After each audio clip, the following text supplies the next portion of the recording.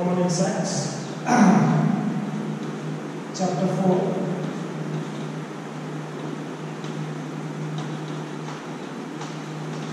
Common insects. So what is an insect? Insects are nothing but they are small creatures or small animals, you can say, with 6 legs, with 2 or 4 wings. Some of them have 2 wings, some of them have 4 wings. And commonly, some common or known insects are grasshoppers, housefly, honeybee, butterfly, beetles, lizards, mosquitoes, ants, and so on. There are many we can say. But what is the important part of these common insects? Let us try to study on that. Some insects comes out at night, some comes out during daytime, and some they love to live with their group, and some totally single.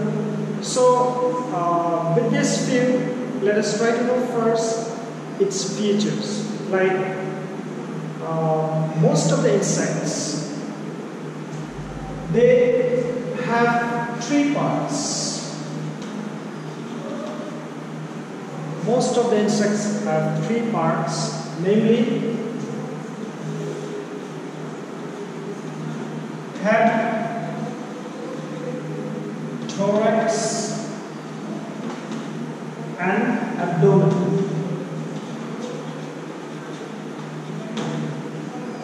Under head, it comprises of eyes, antenna, and mouth. You can say mouth. Yes. So these are the 3 things that includes on the head. And these antennae are very useful for the animals. These antennae are mostly used for sensing their surroundings, what is present near and around the insects. With the help of antenna, they try to sense it near and around. And second point, thorax. Thorax is in the center of an animal, where we can find all the joints of legs, wings are connected with thorax. And abdomen is the body part, like we have stomach or body from neck to bottom, from shoulders to the below parts. So likewise, insects also have their stomach part, which you call the abdomen. So under this abdomen, they have a big belly. Alright. Now, here there is one interesting part. In all the insects, or most of the insects, there is one particular part which is covered with a hard substance, like wings, head, or thorax. They don't have bones. So what do we call this particular part? If you wanted to know, it is said, or it is called chitin. So chitin is a hard substance that is covered on the top of an insect. It may be on wings, thorax, or head portion. So now, I hope we are clear with the division of the body parts of an insect. Now, I would like to take an explanation of the life cycle of a butterfly. How do butterfly forms? So we can say we can just study on this the life cycle of butterfly. The life cycle of butterfly. It has 4 cycles. We will study it one by one. Let me just do it like this.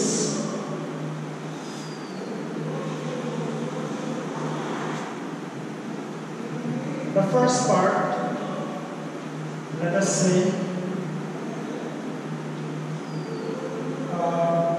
egg. Butterfly, before they formed into an adult butterfly, they first lay their eggs under or on the surface of a leaf or under a leaf. So they form a small eggs in a leaf, and after a few days these eggs converts into a larva. Larva is nothing but a small like caterpillar. Okay?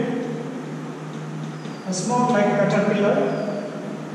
It looks like, it is a caterpillar which looks like a worm. So this is the second stage. The first stage was an egg. It lay on a leaf or under a leaf, and after a few days these eggs crack and hatch into a larva, or in other words you can call it caterpillar, or which look like a worm. I hope you all have seen worm. Yes. So after this, after a few days, this caterpillar turns into pupa. Pupa. So now, what happened in between? Before it forms pupa, the skin of the caterpillar, it set its skin and it started forming a silky skin or silky wings or silky cover on top of the pupa or caterpillar. The first part of its layer, it set and then started forming with a silky cover. So after this, after a few days, and yes, I forgot to say one point, during the time of caterpillar or larva period, the larva depends on leaves for its foods. It consumes leaves, it takes the green leaves and started taking the leaves to form its energy or to form its foods.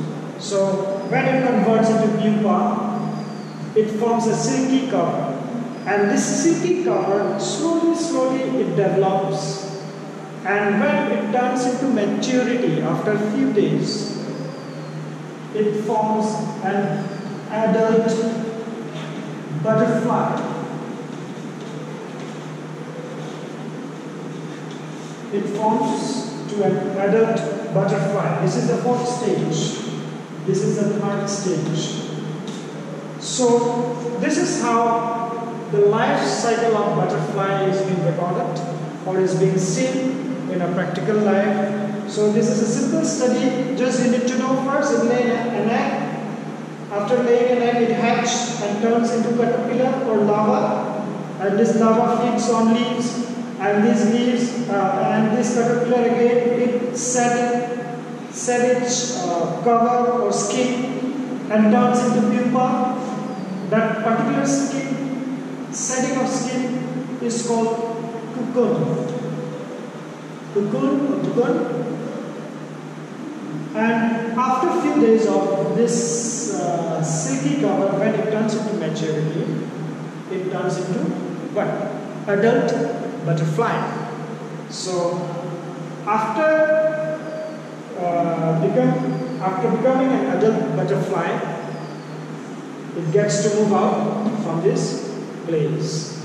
Now this is one simple life cycle of a butterfly. Now let us come back to another objective of this common insect. Social insects. What is social insects? Yes, very interesting. What is social insects? Social insects are nothing but an insect or the insects where it moves or gathered or stay together with colonies or group. So this type of insects are called social insects. I can give you an example of it, like ants. Ants can be of different sizes, small, medium, large. Termites, which usually see as white ants. Yeah, these are called termites. Then wasps, honeybee or honeybees, etc.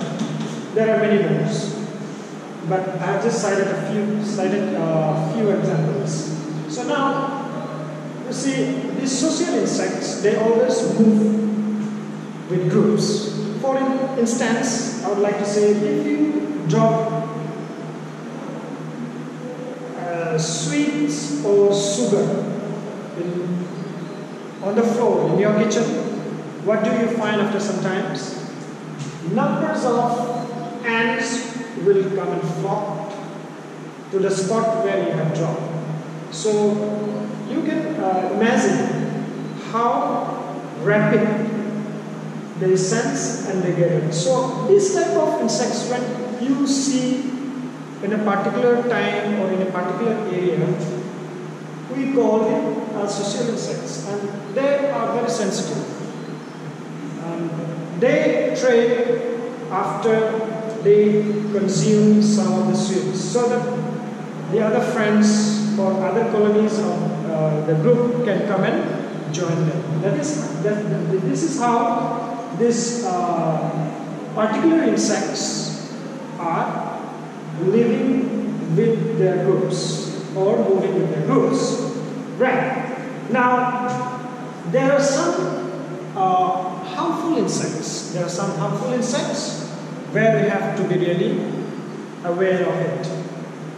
To cite a few examples, the harmful insects I would like to mention.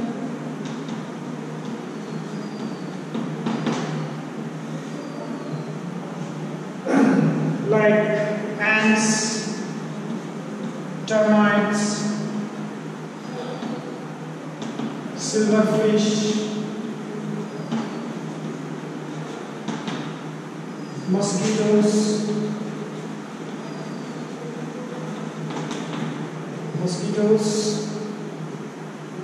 bedbug, then what else? Cockroach,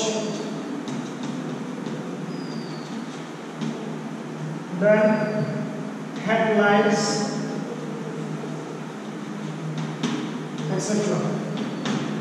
Okay, why they are harmful insects? Now, let us question ourselves why they are harmful insects.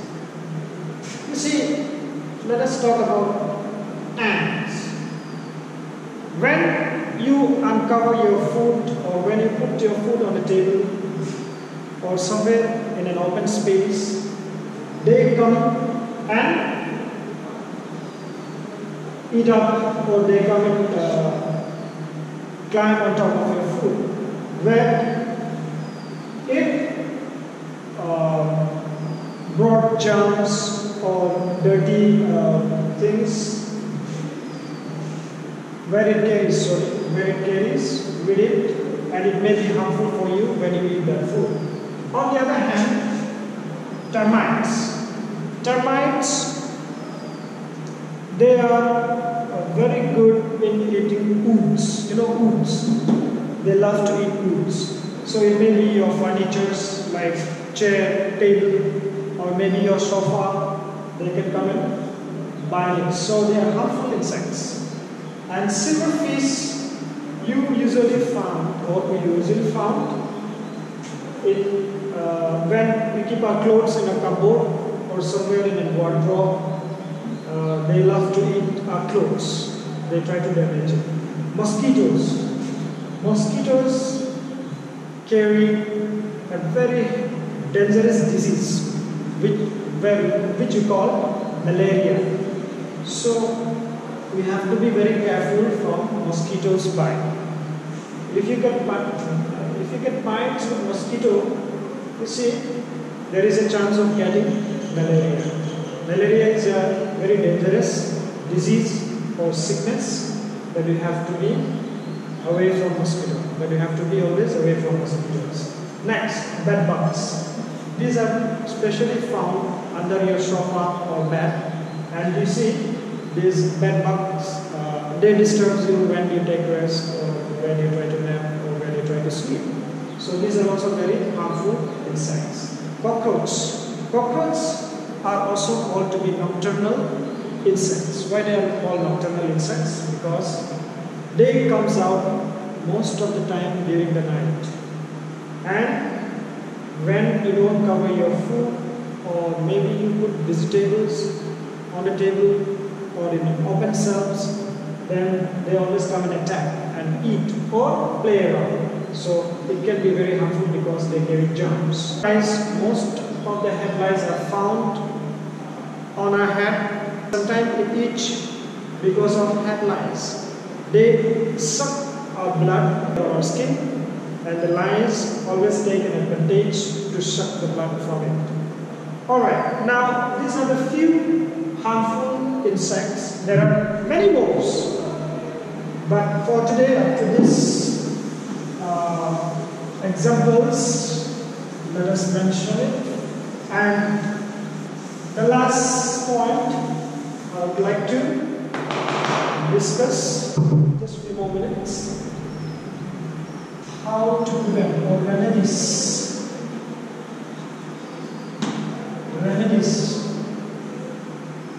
to prevent harmful insects. Okay, this is very important. As you all know, insects are very harmful. So, what are the few remedies? I'll just cite a few remedies.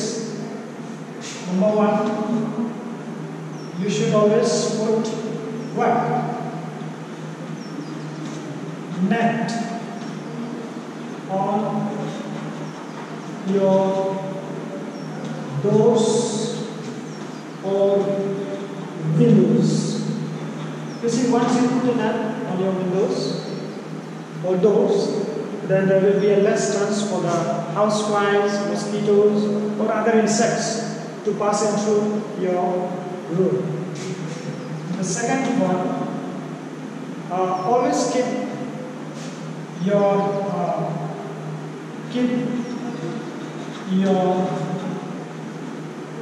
surrounding clean. You see, if you keep your surrounding clean, then less insects will come. Less insects will be available, and less insects will come and attack your home. So keep your surrounding clean. If you see any garbage or if there are any rubbish, then you always try to put inside the dustbin which has covered. Okay, fine. And the third point, always cover the food. Your food item, you should always cover your food.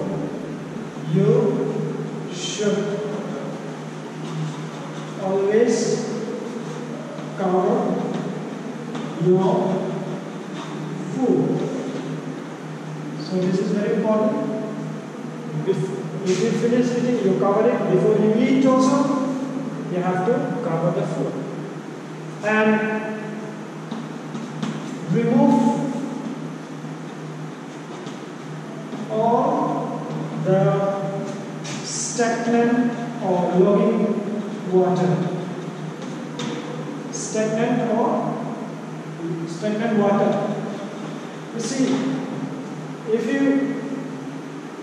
you ignore to remove, what will happen? The mosquito will come and shelter in that stagnant water. So in order to avoid this harmful consequences, we need to remove all the stagnant water.